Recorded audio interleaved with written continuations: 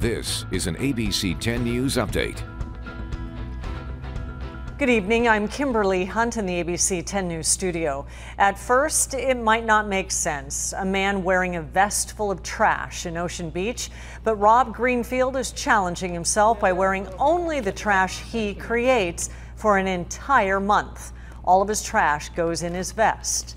He hopes that visual will encourage more people to be aware of sustainability, even if he earns the nickname Trash Man in the process. The worsening drought is leading to new water restrictions for North County residents. Today, the Vallecillos Water District escalated to a level 2 drought. Homes and businesses will be restricted to only doing landscape on watering on assigned days of the week. Restaurants can only serve water on request. Hotels must provide the option of not cleaning linens and towels every day. California workplace regulators are expected to extend mandatory pay for workers affected by COVID through the end of the year. Comes 2 months after state lawmakers restored similar benefits through September.